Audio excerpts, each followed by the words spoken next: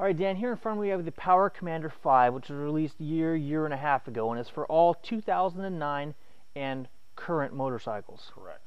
Now this unit is extraordinary as compared to the PowerCommander 3 because of all of the plugins and additions and absolutely phenomenal things that you can do with this unit. There's a lot more details that can be done with the PowerCommander 5, yes. Now the unit straight out of the box does almost identically to what the 3 does. It's the additional plugins and the software inside that allows you to modify to a greater detail. Correct. The actual operating parameters of the 5 is going to be the same as the 3. We are still taking control of the injector on the motorcycle. Okay. So what are some of the things that we're going to see in the 5 that we're not going to see with any other unit? With the PowerCommander 5, the first thing we want to point out is it's less than half the size of the PowerCommander 3. So as these newer bikes have gotten less and less area to be able to store a unit, we've compensated by cutting a lot of the size out of it. We are still a direct plug-in. This particular unit happens to be for a Harley. It has the big gang plugs on it. This one is for a sport bike, such as a CBR 600. It again plugs directly into the injectors. We've still got the situation where we are not cutting or splicing into harnesses. We are plugging into factory connectors. Oh, with the PowerCommander 5, I can run dual maps. I can tune not only for a one fuel table for all cylinders, I can tune each cylinder independently. I can tune each cylinder in each gear. Matter of fact, it's to the point of so extreme that you very seldom have need for that level of tuning. I also have the option of being able to do ignition. I can adjust startup fuel. I can do temperature. I can do changes of fuel according to engine temperature. I can change accelerator pump. The list it just goes on and on in this product. That sounds amazing. Now there's one piece that plugs into the PowerCommander 5 that I find absolutely extraordinary, and it's called the Auto Tune. Yes, the Auto Tune unit is going to allow us to plug into a PowerCommander 5 and install, and we need to install an O2 sensor into our exhaust system. Now this is a special O2 sensor. This is one that measures a wide range of air-fuel ratios versus what you may find in some of your stock motorcycles. But this O2 sensor will let us adjust things for performance.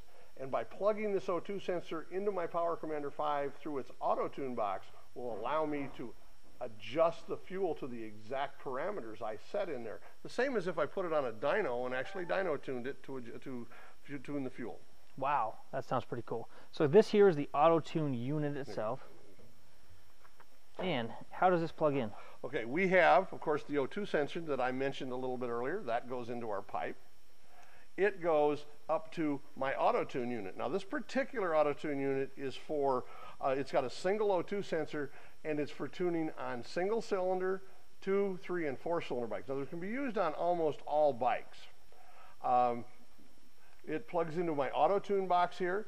I need to pick up 12 volts so I can run, so for running the heater on my O2 sensor, and it plugs into my PowerCommander. So really when you get down to the basics of it, it's install the O2 sensor, plug in 12 volts, plug it into the PowerCommander. It's a very simple installation.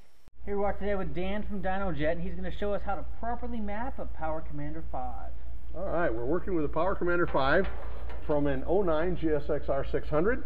The map that comes in it from Dynojet will be for the stock bike, stock exhaust. So if you're plugging into a stock bike, you don't have to remap. But if you're changing exhaust systems, we need to remap this. To do it, we want to plug our USB cable, which is included in the kit, into our PowerCommander 5. Nice thing of the PowerCommander 5 versus the old PowerCommander 3 was we no longer need to have a battery supply to it or our bike running to be able to power it up. It gets its power from the USB cable. Nice. It's now connected to the PowerCommander. We can see down here it says device successfully connected. I can now look at the map that I have in here. All right, this is the map in my PowerCommander 5. But we're going to remap this. So our PowerCommander 5 is a part number 22005 for the Suzuki 600. So I open my map file and I go over to my M20-005 numbers. All right, there's my 20005. I click on the first number up there and it gives me a description. It's a 2009 Suzuki GSX-R 600 with stock exhaust and stock air filter. That happens to be map that's in it now. As I arrow down to the next map, this particular map was built for a Graves Motorsports full exhaust. Next, Two Brothers Vale slip-on. Yoshimura R77 slip-on. As you can see as I go through this, every one of these is a different combination. These maps are all made at Dynojet on our dyno with the actual components listed. So you can trust the maps off of our website and that come with our CD.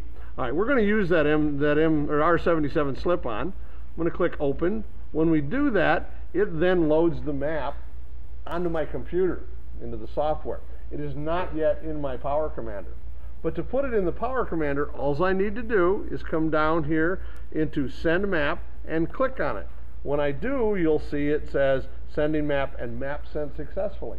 We've now remapped to PowerCommander 5 for the Yoshimura R77 slip-on.